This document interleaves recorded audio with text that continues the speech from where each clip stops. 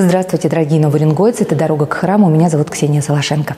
Сегодня отвечаем на вопросы о вере и жизни. Откуда в человеке обидчивость? Вакцина от ковида – зло? Существуют крайне противоположные мнения. Какая смерть с точки зрения православной церкви считается хорошей? На эти и другие вопросы отвечают настоятель православного храма в поселке Ямбург протоиерей Александр Колесников и клирик Богоявленского собора протоиерей Игорь Постников.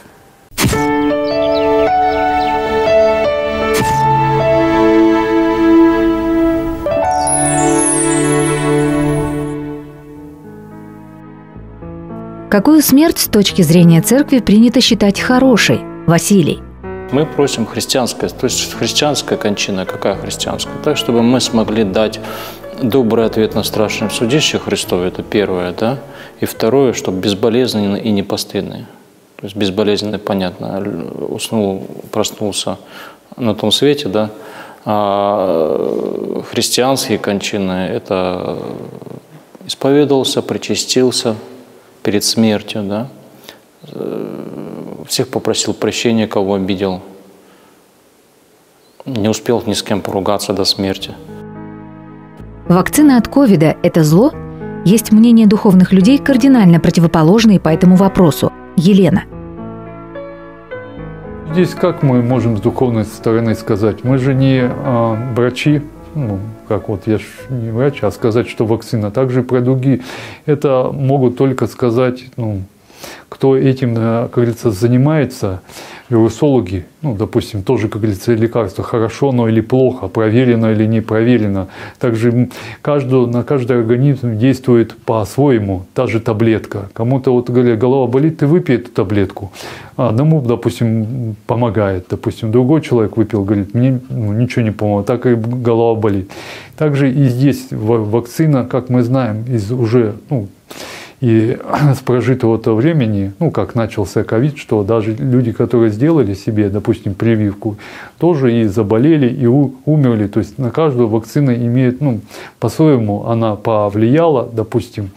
Сказать, что хорошо или плохо, это люди только, кто этим, как говорится, занимается. А для нас, для людей, духовных, как можно так сказать, для людей, не только духовных, а, как говорится, мирских, конечно, мы любую, допустим, тоже и прививку или других каких-то болезней должны прежде всего молиться и с Богом: Господи, на все воля Твоя, потому что можно сделать любой укол, да, к примеру, не только это, а, к примеру, лекарство человеку, ему может, как говорится, повредить. Прежде всего, конечно, просить Господа, Господи, чтобы та вакцина или тот, как говорится, укол, который я сделал, чтобы оно мне пошло, как говорится, на пользу прежде всего, не повредило мое здоровье, но все в своих руках, потому что сама моя жизнь в Твоих руках, Божьих, потому что я себя сам не сотворил, Бог меня сотворил, также и мне даст те же дни кончины, когда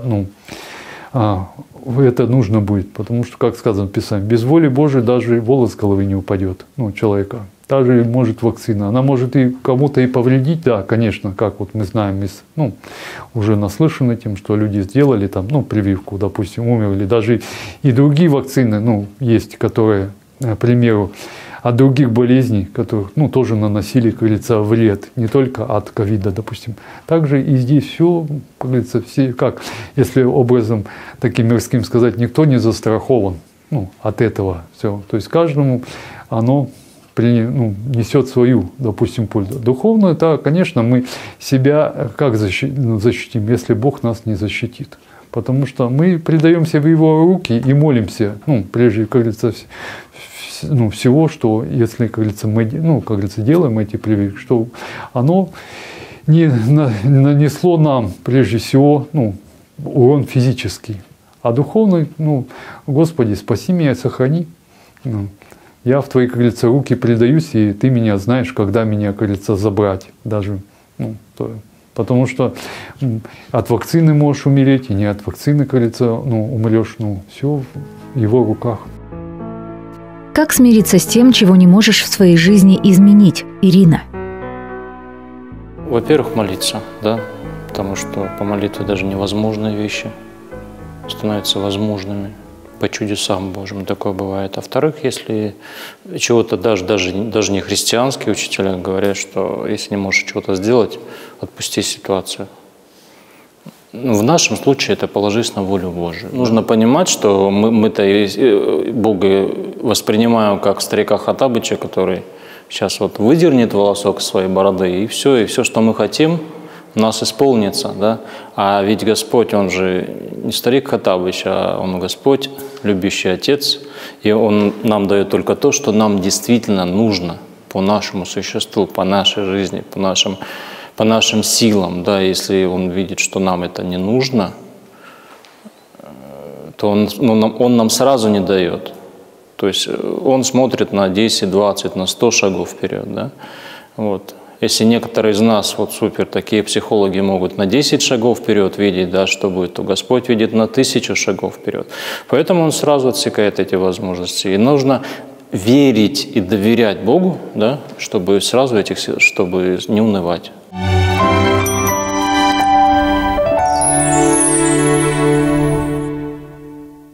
Дьявол с Богом борется, а поле битвы – сердце человека. «Дорогу к храму» продолжает страничка «Бисер духовный». В ней афоризмы о духовной жизни Фёдора Михайловича Достоевского.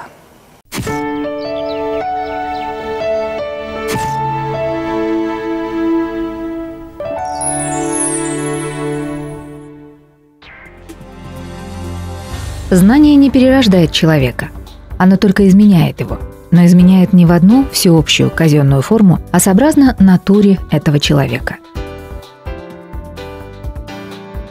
Все в руках человека, и все это он мимо носу проносит, единственно от одной трусости. Это уж аксиома. Любопытно, чего люди больше боятся? Нового шага, нового собственного слова они всего больше боятся. Дурак, признавший, что он дурак, уже не дурак. Если хочешь победить весь мир, победи себя.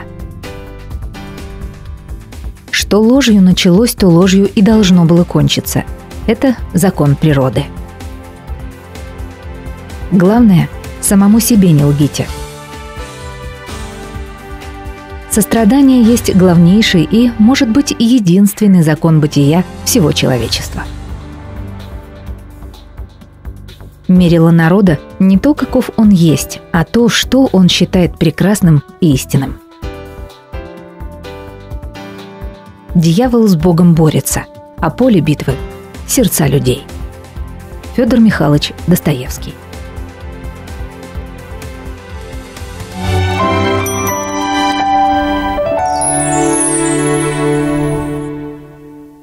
Были ли на Земле динозавры с точки зрения православного понимания? Что полезного почитать? Как бороться с осенней хандрой? На вопросы о вере и жизни продолжают отвечать настоятель православного храма в поселке Ямбург протоиерей Александр Колесников и клирик Богоявленского собора протоиерей Игорь Постников.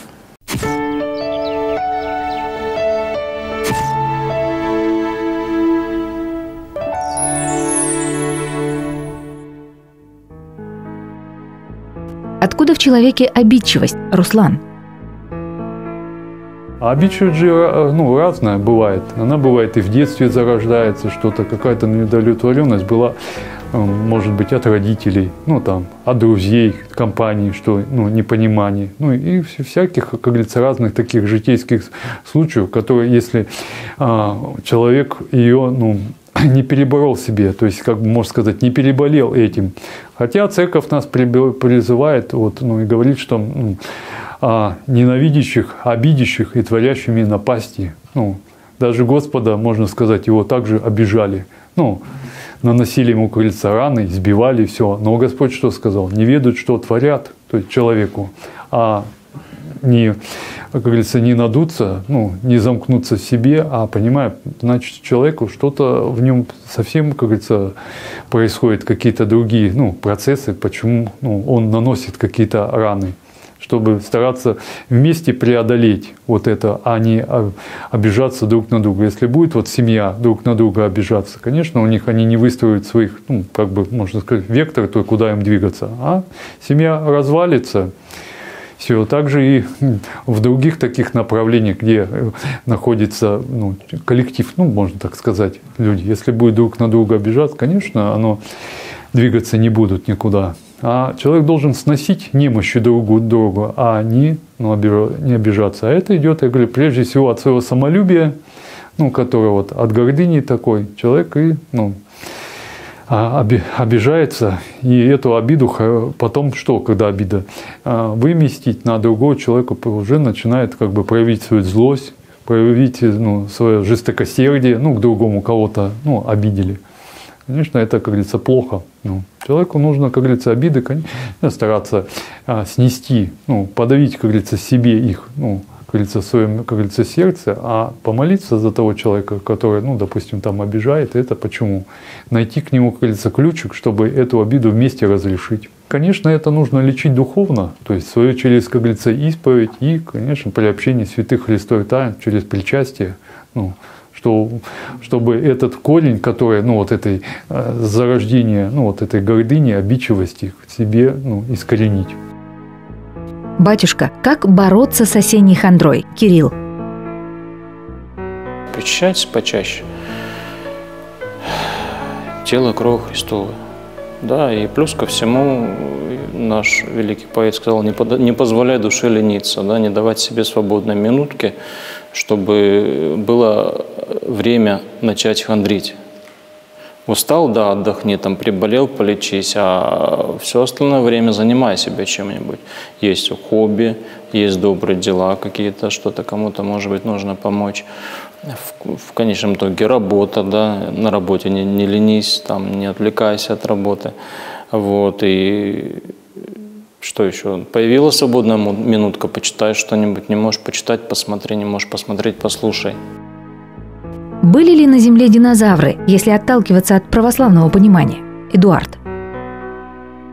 Конечно, здесь и этот вопрос возникает и у детей, и, конечно, взрослых, когда люди начинают читать Священное Писание, как говорится, и возникает такой мы же слышим и по телевизору или по этому, что таких находят животных, а в Библии вроде бы об нем ничего не сказано. Конечно, в Библии есть это, в книге Иова описывается, что есть такие животные, которые были в Риме, но, как сказано также в Писании, что у Бога один день как 1000 лет. Как 1000 лет – это один день. И мы для своего такого мирского, как говорится, понимания, кажется нам, что как это все могло быть. То есть время-то в Библии описано, при том, что Библия – это не учебник же по биологии, зоологии и, как говорится, других. Нет, это Библия описывает прежде всего отношение человека, как говорится, к Богу, как он приближался,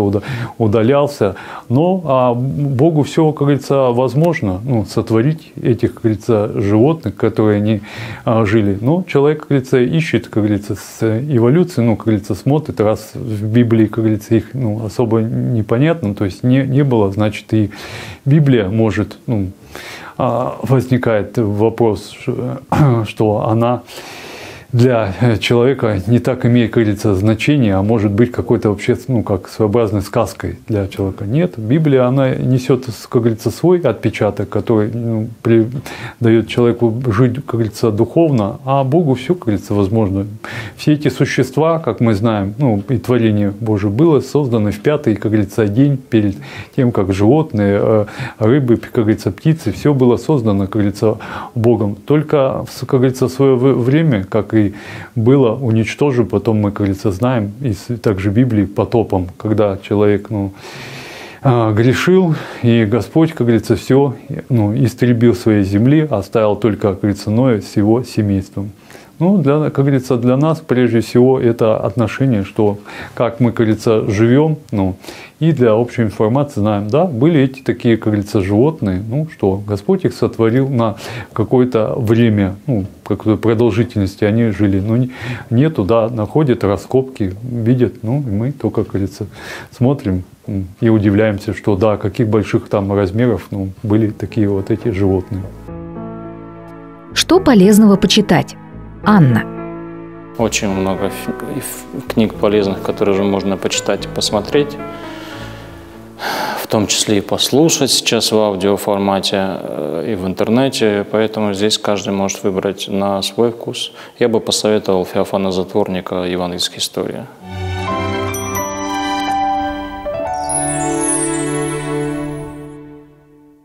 (979 900). Задавайте свои вопросы о вере и жизни, и мы постараемся ответить на них в ближайших программах. «Дорогу к храму» завершает это замечательное церковное песнопение. Я прощаюсь с вами. Крепости духовных и телесных сил нам, радости и живой веры. До свидания.